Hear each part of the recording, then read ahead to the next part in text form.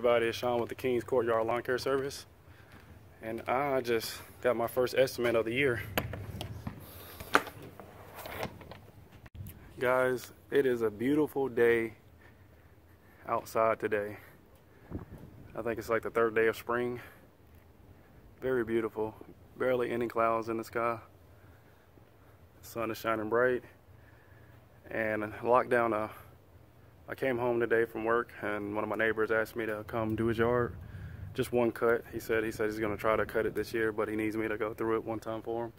I took care of his yard last year, and he wants me to come back and do it again. So that's a plus.